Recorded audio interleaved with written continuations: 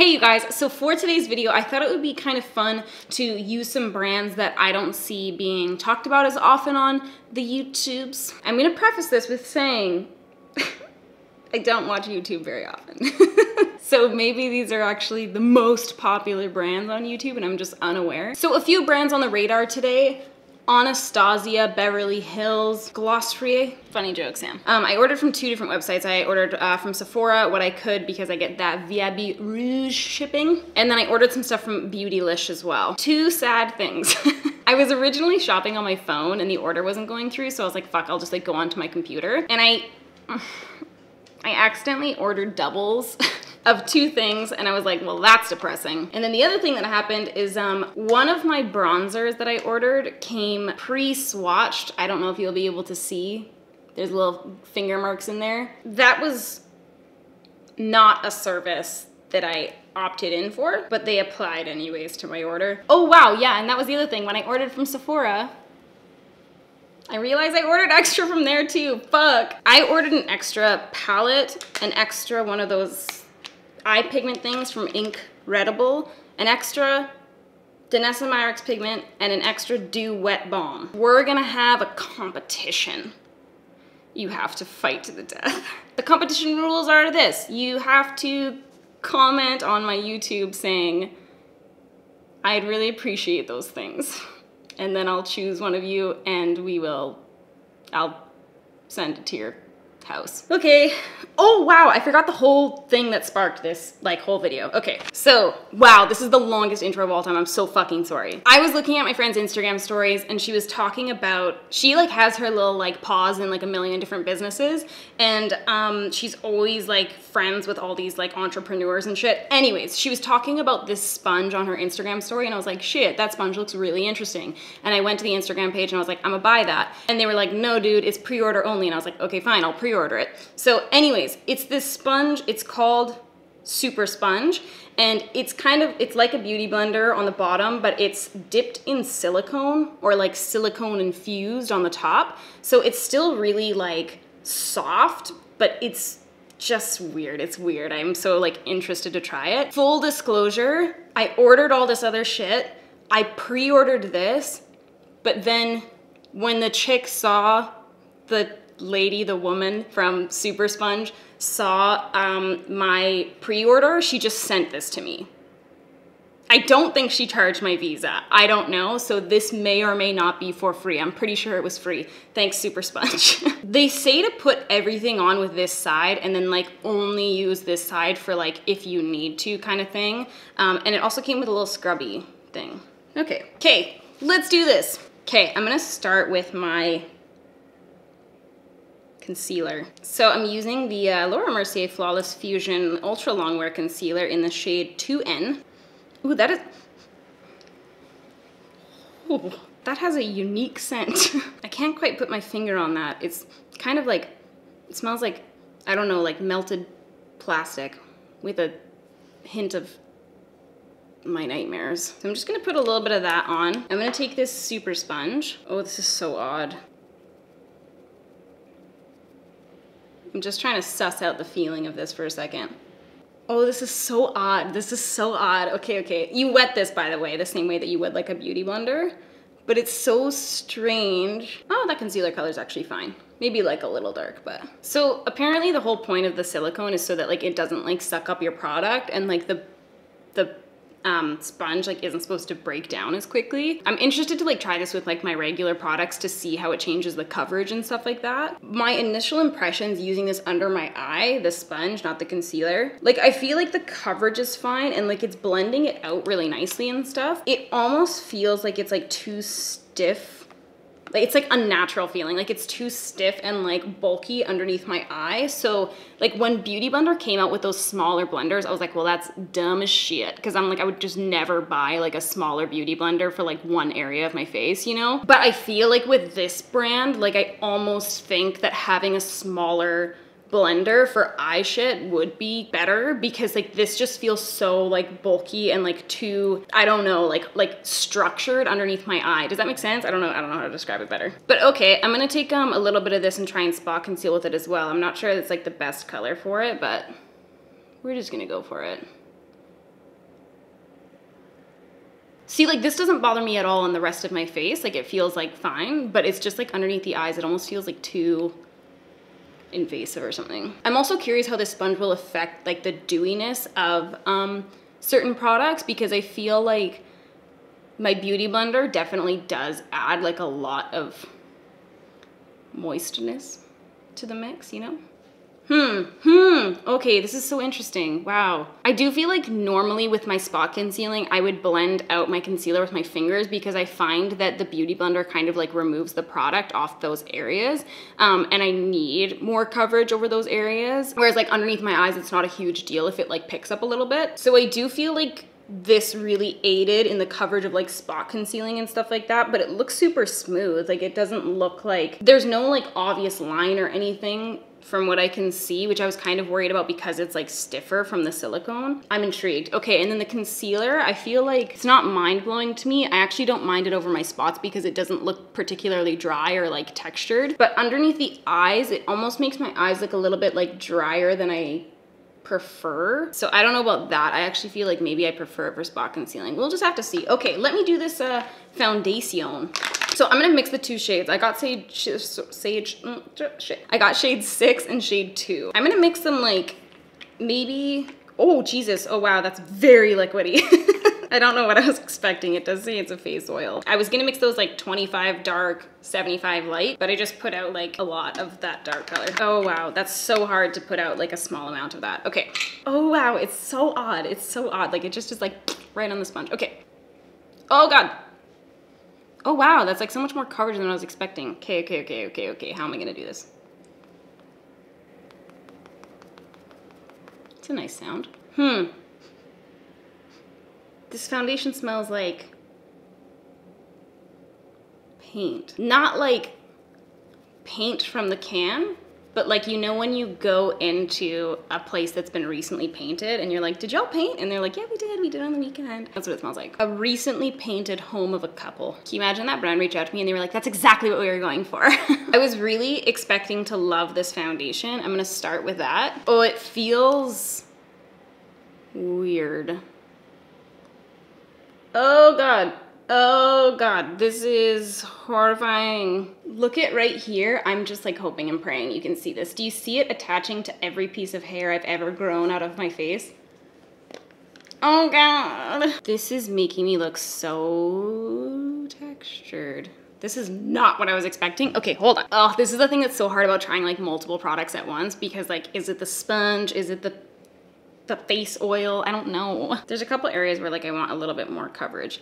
I feel like with this sponge, like I think it's actually blending this out quite nicely, but I feel like because it picks up so much product and it's not absorbing any of it, I feel like I kind of have to like dot off the foundation, like pick some up, dot it off in the back of my hand before I go into my face, because otherwise like it's just applying way too much for me. Okay, I'm gonna take that little side of the thing. I'm like panicking about using this side because they were like, don't use that side unless you need to, and I was like, okay. Oh, it's so soft. It feels like softer kind of than like my blender. Very nice. Oh, it's like a little powder puff. It's so gentle. I definitely don't think that foundation is like particularly flattering. It's not really like doing what I'm looking for, you know? Like I feel like it looks really glowy, but it's doing nothing else for my skin beyond that. The coverage is actually more than I was expecting, considering it's called like a face oil. I'm just really curious to try that. I think what I'm gonna do is film this, and then at the end of the video, I'm gonna try and apply that foundation just with my hands. Maybe I'll do like my hands on one side and then with like my normal sponge on the other, just to kind of see, because I feel like maybe this is one of those foundations that is like aided from being applied with your hands. I don't know. I'm not digging it right now. I'll say that. Sorry, I just have a few more things I want to say about this foundation. I feel like the problem that I have while I'm applying it is that it feels like I have very little control over like where it's going and like how much I'm applying, basically. Like I feel like there's areas where like it just looks so like broken up kind of thing, but like I can't add more coverage there, even if I'm like trying to with like my finger or like a brush or whatever. I can't get it to like layer almost, but I'll give it one positive. I feel like it looks very thin on my skin. Like I like that it looks like not like this thick kind of layer of foundation. I'll zoom you guys in. Okay, so we're gonna bust into these this Aether Beauty palette. I'm going to grab this color just to put it in my crease kind of thing. I feel like this color is actually showing up better than I expected it to, because that color looked very, very light in the pan, but like going on, it looks pretty okay. Where's my little mirror? It also looks so pink on my eyeball. I'm gonna take that gray tone and I'm gonna bring it into my crease. Oh wow, see that color's so much lighter too. Like I was expecting that to be way darker on my lid. This is all translating so like oddly. Just as an initial thought, I can't see this palette being super applicable for people with deeper skin tones, just because all the shades in it are quite light. Like even like the darkest shade is not really that dark. So I feel like it would be really tricky to get that color to show up like properly and not ashy on deeper skin tones. I'm gonna take a little bit of that darker color. It's kind of like a almost green gray shade. I'm having a really rough day today. I'm gonna grab it on a little bit of a denser brush just to see if I can make it a little more intense. See, it's just so interesting because like that color's showing up exactly how I would expect it to, but the other two kind of didn't. I'm gonna try and blend it out with this shade up here because this shade kind of ended up turning really purpley on my eye anyways.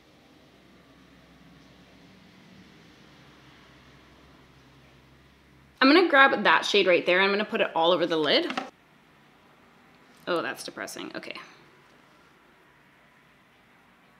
I'm just kind of pressing that on with my finger because it was not giving me the payoff I was looking for, the brush. And then when I put it on with my finger, I just kind of take my brush to blend it into those tighter areas that I can't get to with these little nails. I'm gonna see if that builds up any better with a wet brush. Oh yeah, a little bit. I'm gonna grab the other side of my brush and I'm gonna wet it as well. And then I'm gonna pick up this color right at the bottom. It kind of looks like Club from MAC. I'm just kind of packing that between that lighter purple color and the outside shade.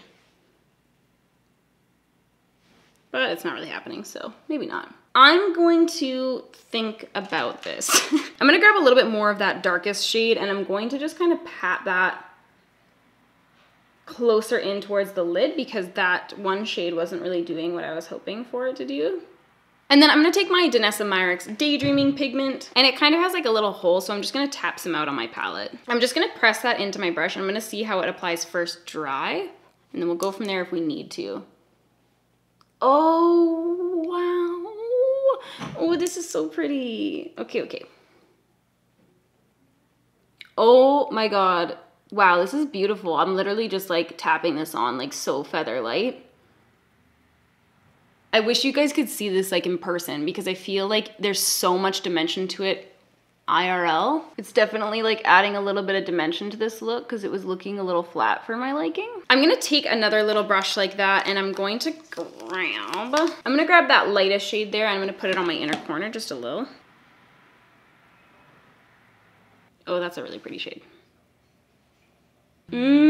That shade is so nice. Hold on, maybe I'll put a little of this under my brow bone. Just a tiny, tiny bit. Okay, I'm gonna grab a little bit of that shade right there and I'm gonna put it underneath my eyeballs.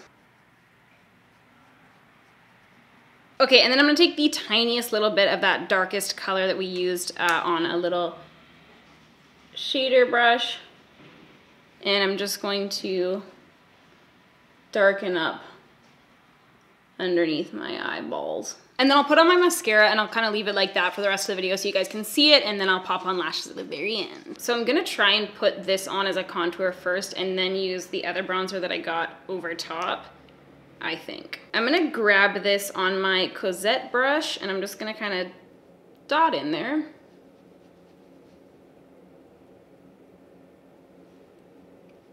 I'm scared. That is a weird tone. I feel like if you're kind of trying to touch the top parts, it's like too cool tone for me. And then if I'm grabbing it from the bottom, it's like just odd. Those are my thoughts. I'm gonna grab this Saint Tropez bronzer. I'm gonna take it on a big old brush because this is a big old bronzer. And I'm just going to,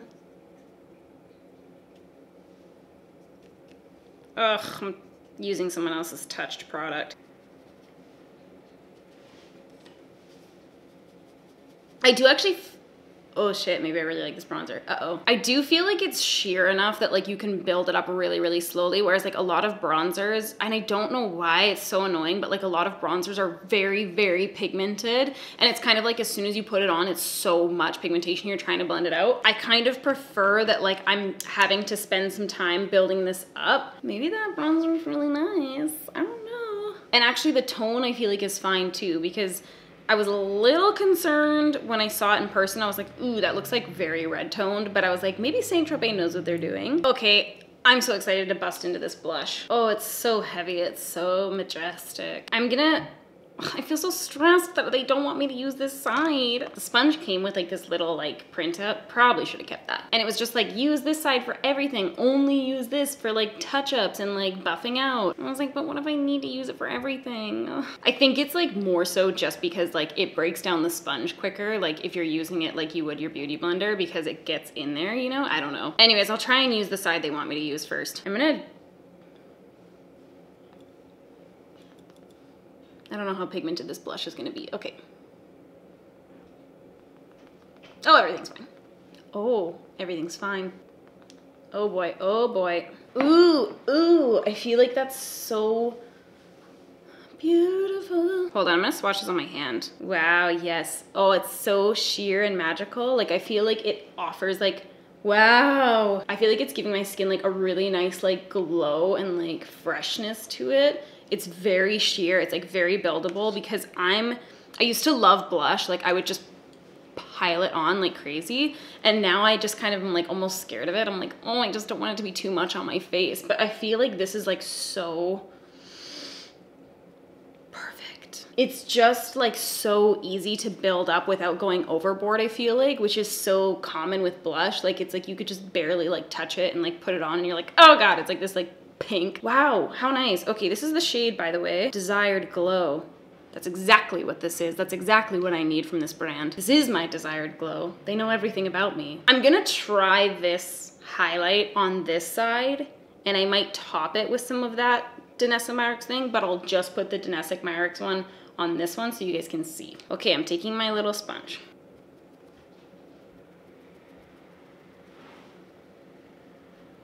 Ooh. Oh yeah. I think this highlight is like more what I was like hoping for from this brand because this is majestic. Now I'm gonna wipe this off.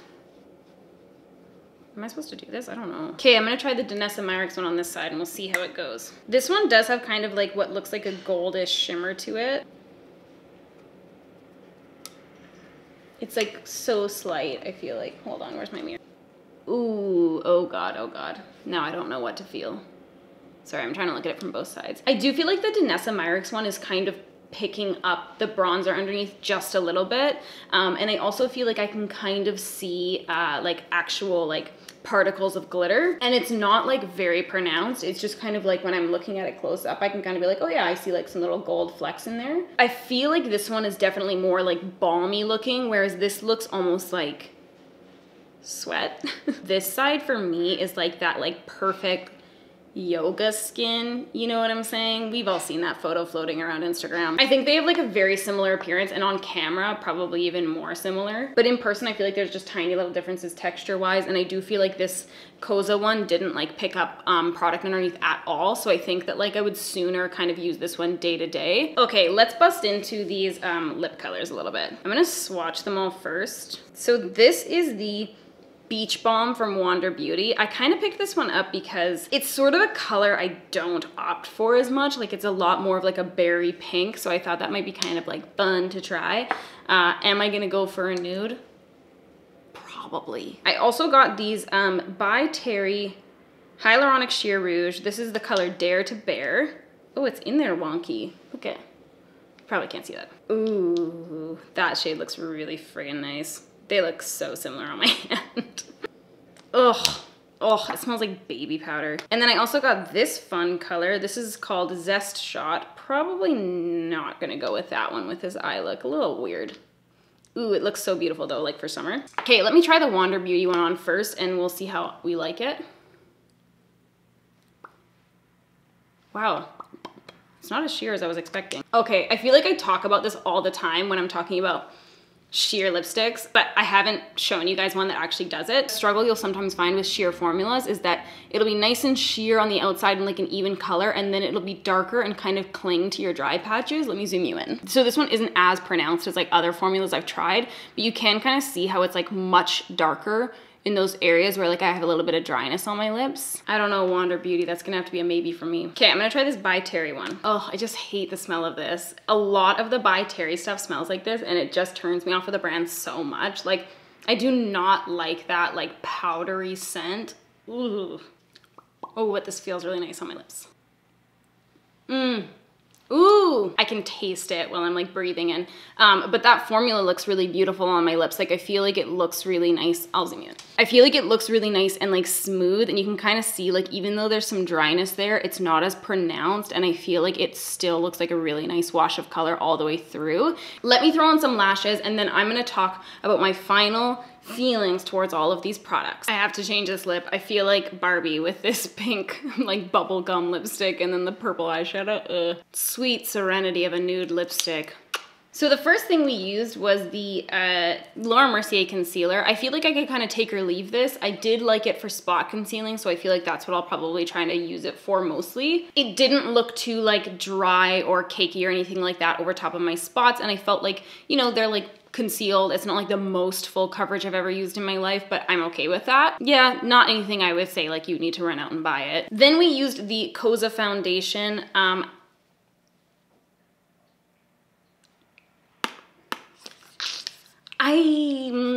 I don't know, like I feel like it doesn't look horrifically bad, but I don't love it. And this foundation is $55, which is pretty expensive, so I feel like for me, like it would really need to be like a home run, especially because foundation is something that you go through every day. You're gonna use up a lot more quickly than something like an eyeshadow palette. So I don't know, like I don't mind how it looks in certain areas of my face, but I just felt like I had no control over the amount of coverage or like building up the coverage at all. I think that this foundation is kind of like a Glossier complex situation where if you were naturally like beautiful and had the most incredible skin of all time and it was like you were already a model, fine.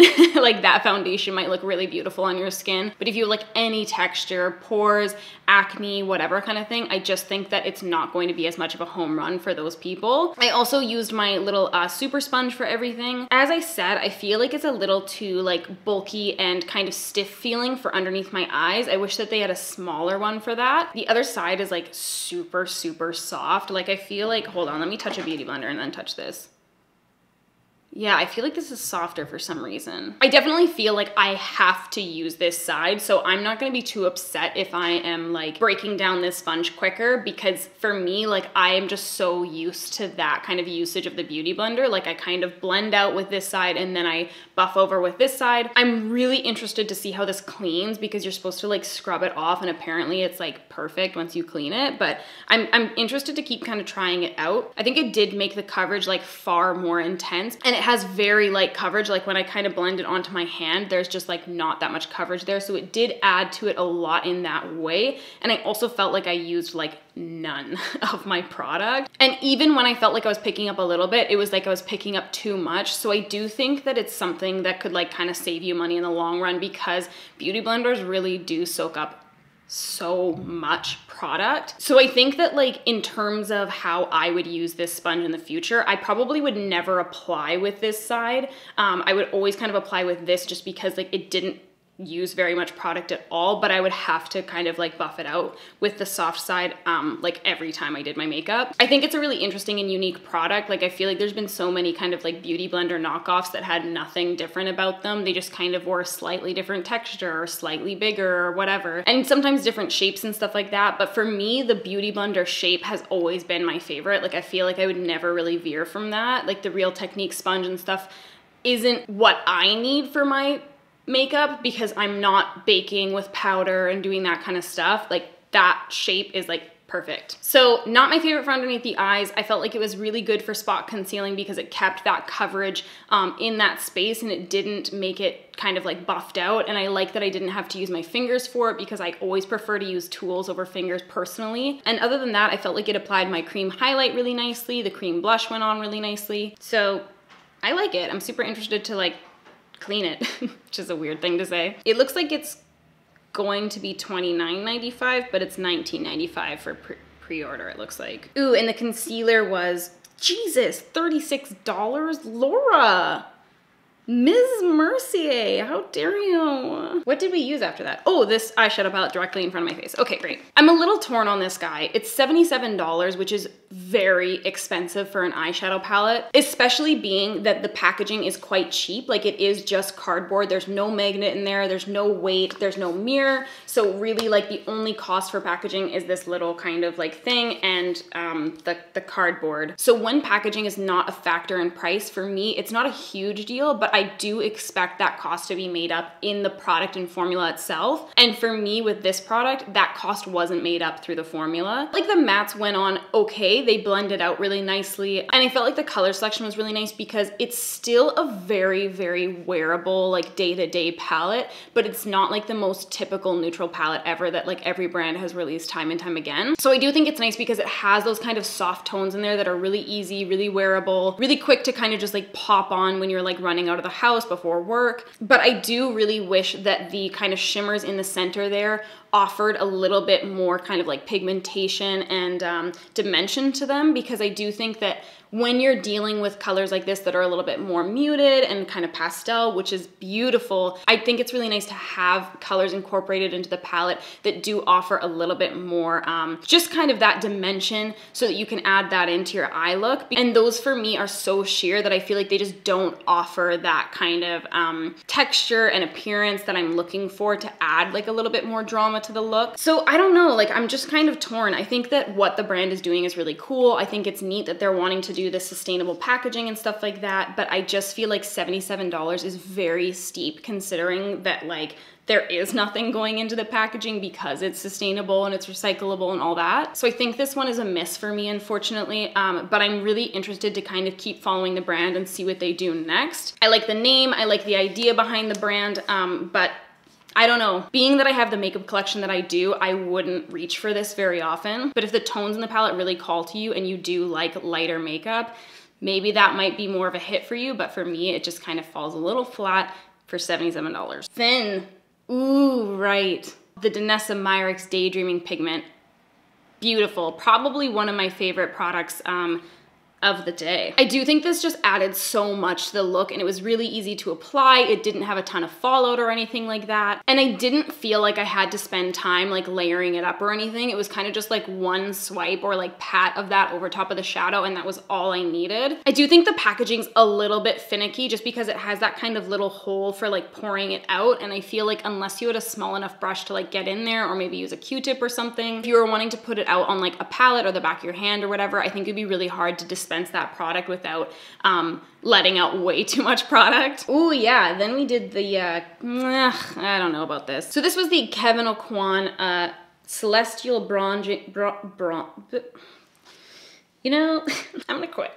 The Celestial Bronzing Veil in Tropical Nights. Okay. I don't know. This guy is $48 US.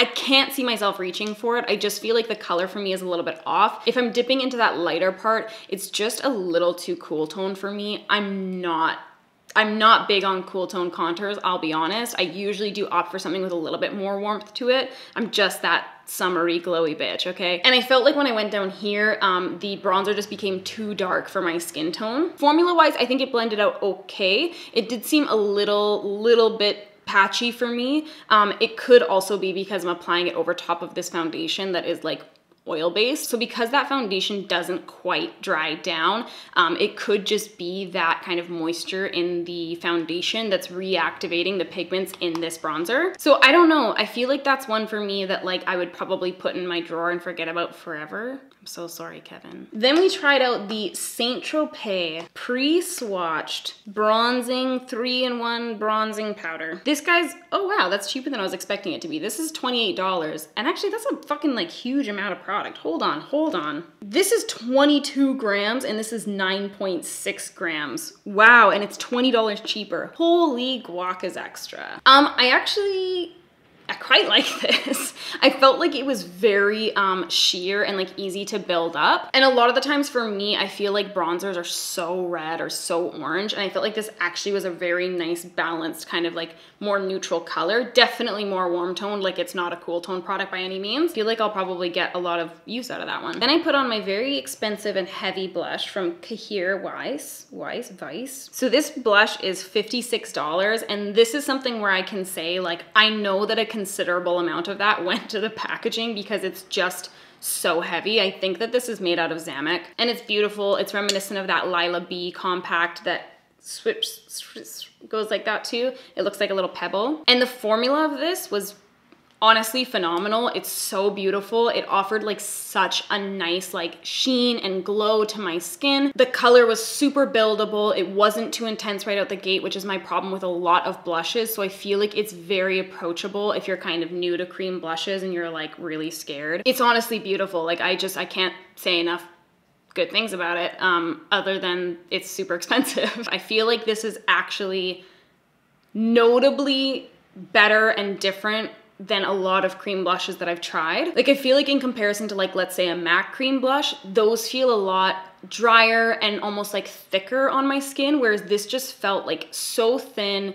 so glowy and beautiful and easy to layer. Like it's just, it's stunning. Loving it, loving life. I'm probably gonna try and buy more from them, but like, when I take out a second mortgage on my house, you know? We tried out this highlight from Koza. That blush actually looks like it's gonna be beautiful too. I'm excited to try it. I felt like that highlight was absolutely beautiful. It was like what I was kind of hoping for from this brand because it seems like they have a lot of like glowy, oily situations. It just applied really beautifully. It didn't pick up that powder bronzer underneath at all. It has a beautiful translucency to it. It's not something that's gonna look like ashy on deeper skin tones or like too dark on lighter skin tones. Like I feel like it's a very universal shade. What shade is this, by the way? Tropic Equinox. Wow. Can't speak to the blush out of there yet, but I'm definitely gonna be trying that one out. That one was $45 Canadian. Ooh, then we tried out that Wander Balm. That guy is $26.40 Canadian. Methinks not. Oh, and then these exorbitantly priced lip balms. These are $38 US, which is 45 Canadian. I don't know why By Terry is so expensive, basically. I feel like the formula was really beautiful. It applied very like smoothly and evenly and stuff like that. My impression of By Terry, because I used to get their PR and you'll notice that like I almost never featured them. I don't know if I even featured them once on my channel, but it's because every single time I like opened up their product, I was just kind of like, meh. Like I wasn't super intrigued. I really don't like the like baby powder kind of smell. And they do have that in a lot of their products. And even now, like I've taken that product off with a baby wipe and I've put on different lipstick and I still feel like I can kind of taste that powdery smell, which it turns me off the product so much. That's like a personal preference thing. So if you don't mind that smell, then you probably will like love the product. But yeah, for me, I just feel like it's one of those products that I'm like, it's a really nice formula. The packaging is like fine, but I'm kind of not seeing where the price point is coming from personally. Okay, just for funsies, let's take this off and try and reapply this foundation in a way that looks better. Okay, so on this side of my face, I'm gonna try and apply it with my little fingers.